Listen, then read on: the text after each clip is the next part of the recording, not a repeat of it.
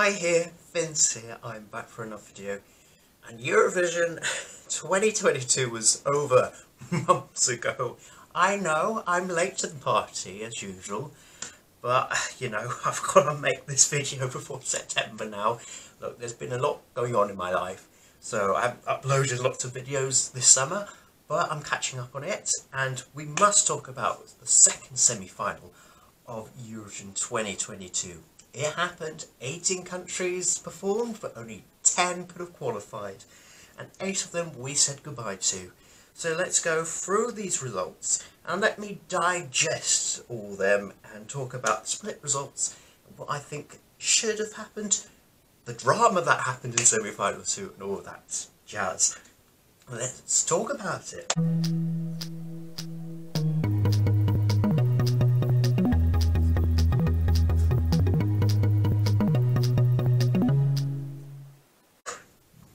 So yes, as you can see, Sweden won their semi-final with 396 points, and they won their semi-final by a huge margin. I mean, Cornelia kicked ass in that semi-final, really, because she annihilated her competition. Considering Australia came second, 243 points in second place, that's like 150 point difference, so she was really, she was always the favourite to win her semi-final, but yes, it's crazy by this margin. I think it goes Australia second, then Serbia third. I think with Australia, it was always going to be a jury song, but maybe not such a televote song.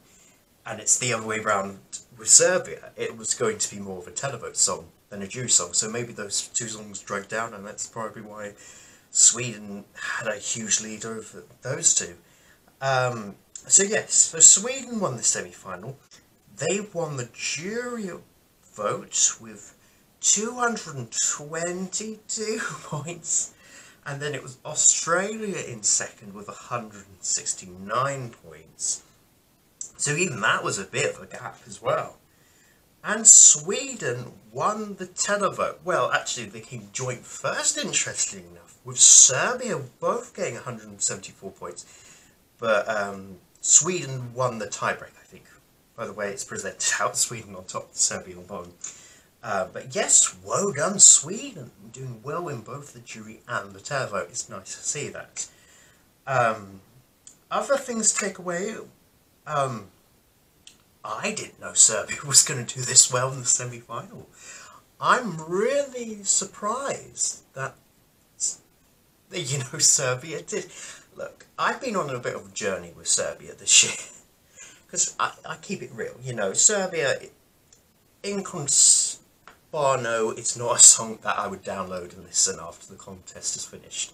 I wouldn't, And you know what, is it one of my favourites? Not particularly, but I can understand why this did so well, because it is a very popular song, when you go into Bitislava, it gets stuck in your head. As I said before, you either love it, hate it, don't like it, but you won't forget about it. That's the thing. Even the ones that really hate the song, you don't forget about it, and I think that really comes across in the televote, and that is impressive. Do so well in the televote with an early draw.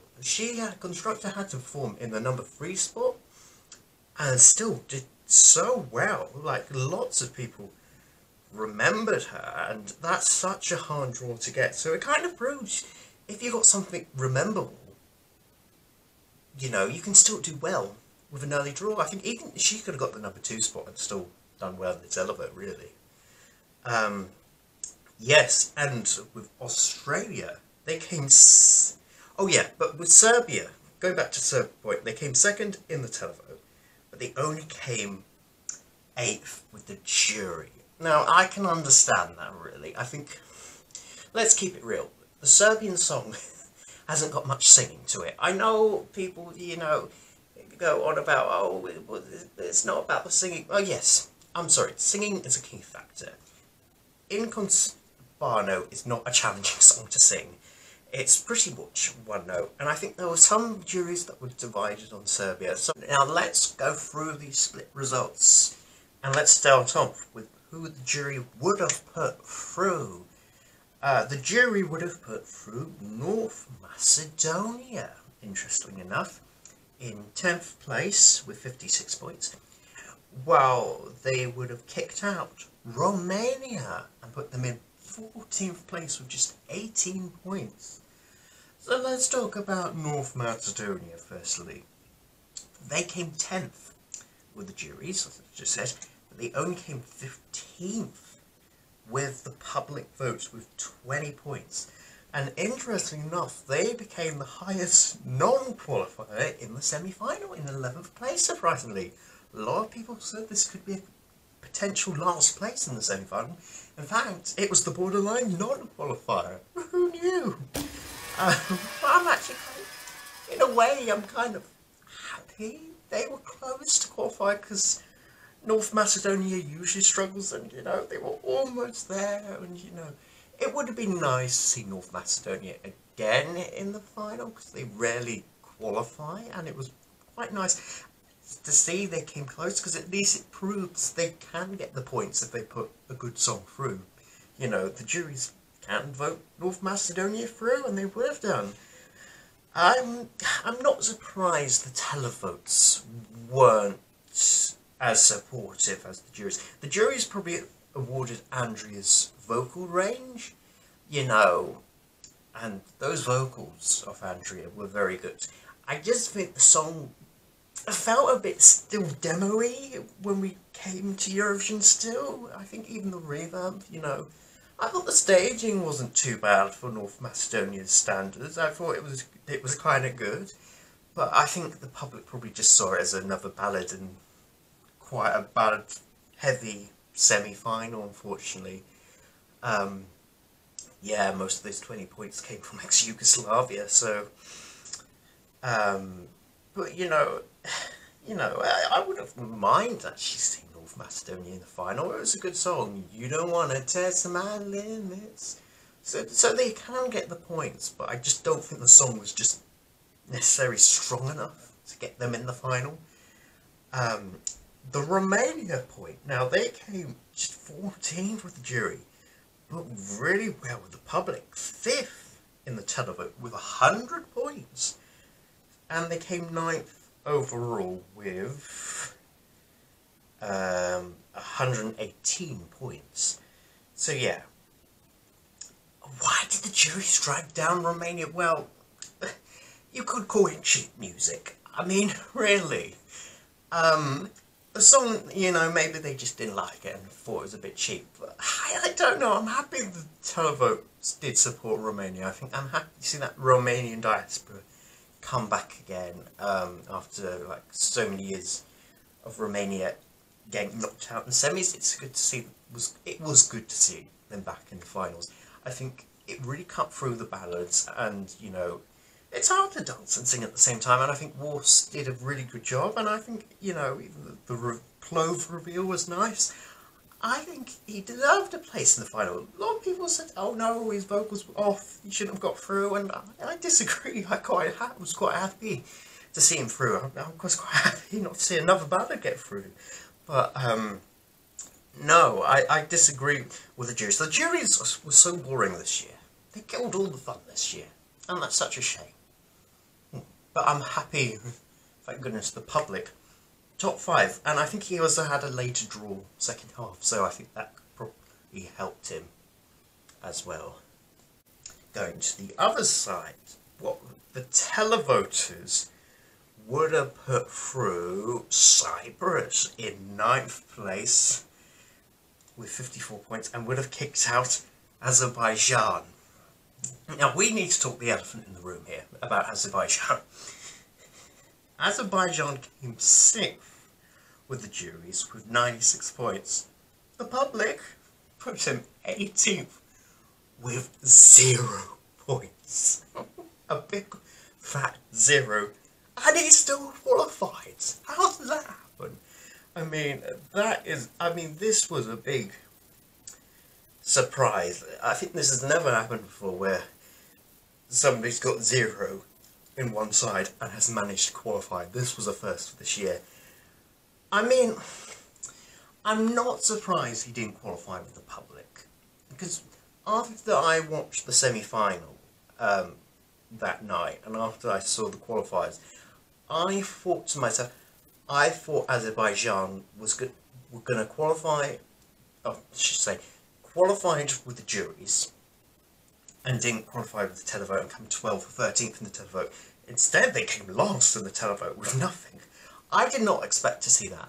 I mean, I think what happened, but I also noticed that night, after Nadir finished his song, I thought the reaction to the crowds was quite quiet, and, you know, was just like very mute, and, you know, compared to some of the other acts, it was very quiet, and I don't know, I think what hurt him also was the running order. I don't think coming on after Serbia really helped. I think, yeah, coming on after, you know, the madness and the creativeness of Serbia and Constructor, I think, you know, people were still probably talking about, oh, the Serbian woman washing her hands, than talking about Nadir from Azerbaijan straight after. I think, yeah, the running order didn't help. Being the first ballad of the night probably didn't help. Had an early draw, and maybe people just didn't connect to the song as well. I think maybe it wasn't just a banging about the weather or something like that. Maybe it came across a bit cold to some people, maybe, I don't know, with the staging as well. Maybe they didn't warm to it compared to like a Sheldon Riley, maybe a bit more. Or, you know, maybe they connected to Sweden a bit more, or Poland a bit more, or Belgium a little bit more. Yeah, and I didn't expect them to get 0 and to still qualify. That was a huge shock to me. I don't think it deserved 0 points. This is Azerbaijan's worst televote score ever. They still qualified. But you know what? Out of all the countries, I thought Malta would be the one to get 0 in the televote, because they don't have any friends. They don't have a big diaspora compared to Azerbaijan. That Turkish diaspora vote usually comes in, and they had a semi-final where they had some friends. They had Georgia, they had Romania, they had, yeah, maybe not a lot of friends, but they had some, and to think that none of them gave them any points is really interesting. Cyprus is also a really interesting one. They came 9th in the televote, which would have put them through with 54 points, but they came last with the juries with just 9 points. Now, what happened to Andrew Marni from Cyprus? I mean, this was so unfortunate. This was such a fan favourite. You know, it's such a shame. Cyprus was such a nice song, you know, it had that Cypriot Greek vibe to it. I thought the staging was nice, I thought the song was nice, but the vocals, what happened? She was off key. She was holding back. I was watching the show thinking, why is she holding back? Why is she so nervous? Like, yeah, looking back on the performance, her vocals weren't the finest. They really weren't, and it's not that vocally challenging of a song to mess up your vocals. I think that maybe helped in a way Serbia, which also didn't have a vocally challenging song, but she sang it well. Well, you know, Cyprus didn't. It's such a shame. I like the staging. I thought it really, the water on the stage really suits Cyprus' song. But she would have got higher. She wouldn't have come last with the juries if she sounded on key. Because she sounded off key, that really damages her chances. And yeah, I think that also proves like maybe she should have done the pre-parties. You know, she would have at least had experience performing the song live more. Like, I think maybe that came to a bit of a disadvantage for Cyprus this year. So yeah, that will be interesting. You know, this is the first Cypriot entry to not qualify in 9 years, so, you know, a bit of a disappointment to Cyprus. You know, they put a lot of effort in it, but yeah, I guess the nerves just got better for her. And I think the running order, you know, coming on after Sheldon Riley with such impressive vocals, then to go to this with disappointing vocals, didn't help. But it would have qualified with the public, so maybe the public didn't mind dodgy vocals on the night, but the juries really did, and I think that's what really counted, and that what really helped Cyprus, and that's probably why they only came 12th in the semi-final, unfortunately. Anything else I need to talk about? Well, let's talk about who finished last in the semi-final. Georgia. They came last with only 22 points. But they didn't come last in either side note. They came with the jury's 15th with 13 points, and 17th with the televote with just 9 points. So overall they finished last. I thought there would be a bit more of a higher non-qualifier, but I can understand why. I think with Circus Mercus there wasn't that much hype around it when you compare it to more of the other novelty acts this year, like Subwoofer, Seti Zini, Zudi Zab from Moldova, even Constructor from Serbia. I think there just wasn't that much hype around Circus Mercus as well, and maybe it kind of got lost in the show because there wasn't much hype around Circus Mercus this year. I don't know, I grew to like it, I grew to like the staging. I thought it was very colourful, very creative, but yeah, again, maybe people were still like in Serbia mode, you know, Serbian washing women, they were enchanted by Serbia. I think maybe they forgot about Georgia, which was also kind of quirky and out of the box, but I think people remembered Serbia more and voted for Serbia more than I think they were with Georgia. And I guess this was always a song that was either going to go do really well or really badly for Georgia, and you know where it ended up. But yeah, I wonder what Georgia's going to send next year, really. Just don't want their junior Eurovision entries, really. Lizzie Pop for 2023, just saying. But yeah, another last place for Georgia in the semi-final. Happens, yeah, every 4 years, 2014, 2018, and now 2022. So maybe they'll finish last in the semi-final in 2026, who knows. Who else? I want to talk about Ireland. Ireland, they came 11th in the televote with 35 points. We gave the UK's televote 12 points to the island, so yes, we've got taste. But the jury's put it 16th, with just 12 points. I'm not happy with that. I thought Ireland really improved a lot. I thought Brooke killed it on the night. I thought she really improved. I thought she was going to qualify. I really did. I thought, you know, look, I knew before rehearsals, you know, maybe it was going to be an uphill battle to see Ireland in the finals, because, you know, their track record, you know, the bookings ranked them last for some reason. You know, people were writing them off, people doubted Ireland, so I was kind of thinking, okay, you know, what the ultimate reaction to Ireland is a non-qualifier. But then I saw the rehearsals and I saw the staging for Ireland, and then I thought to myself, why isn't this going to qualify? You know, this looks so good. I think Brooks improved so much. The choreography, the singing, the vocals, the dance, the stage, the lines, the camera angles. I thought it was really good. And the pyro.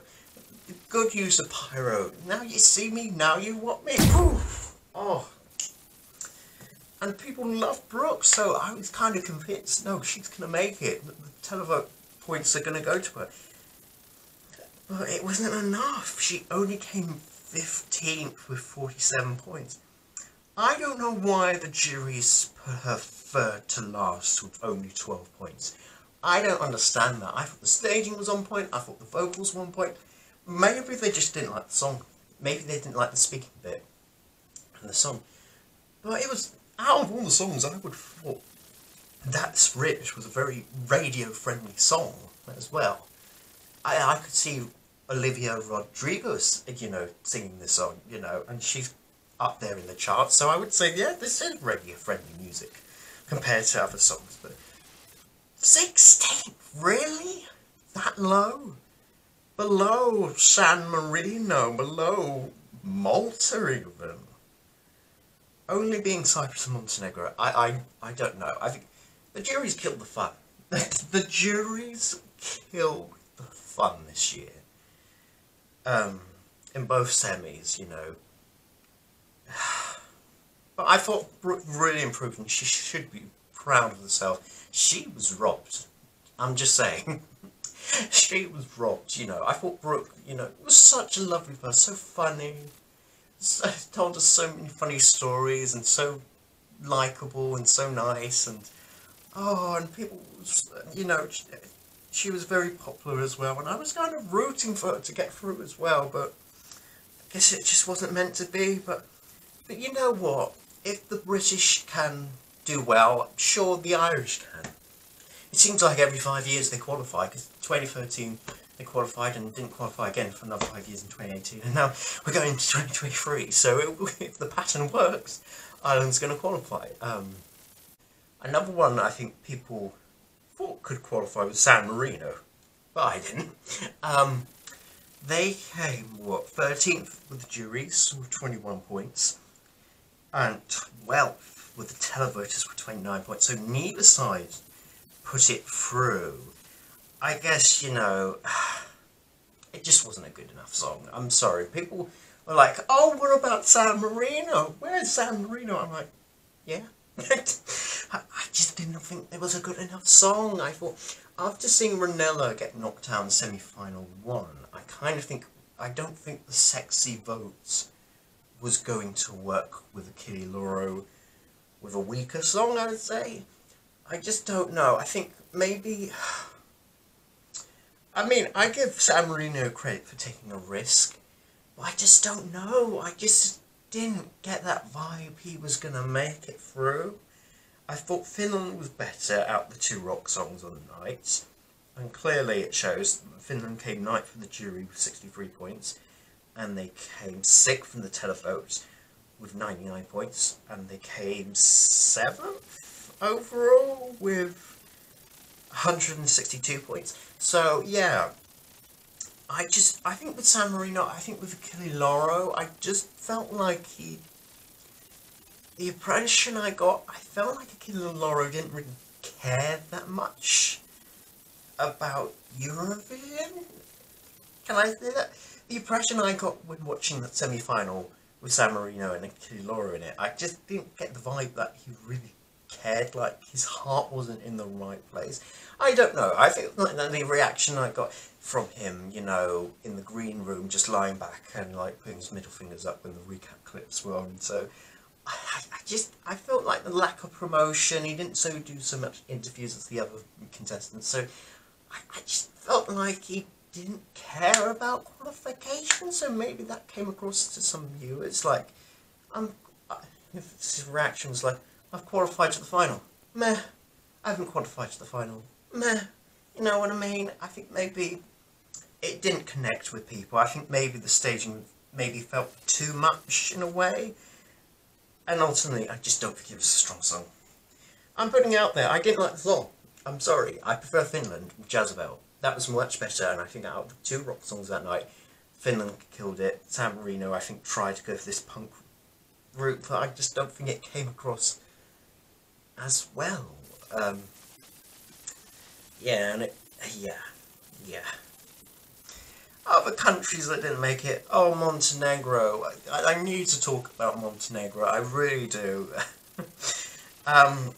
Well, they came 17th with the juries with just 11 points. And the televoters, the televote put Montenegro 14th with 22 points. Overall, they came 17th overall with just 33 points, so they came nowhere near qualification. Oh, it's a shame, because, you know, actually, I was one of the few people that did like the Montenegro song this year. I really did. I liked Vilander's Breathe. You know, hear me out. I liked it. I liked the Balkan sound to it, even though it wasn't the Balkan ballad technically, because it was in English, but I liked the ethnicness in it. I liked the message about her mother, and I kind of liked the music video, and I was kind of thinking Tamara Tedeschi's vibes to it. Could this be Montenegro's best entry?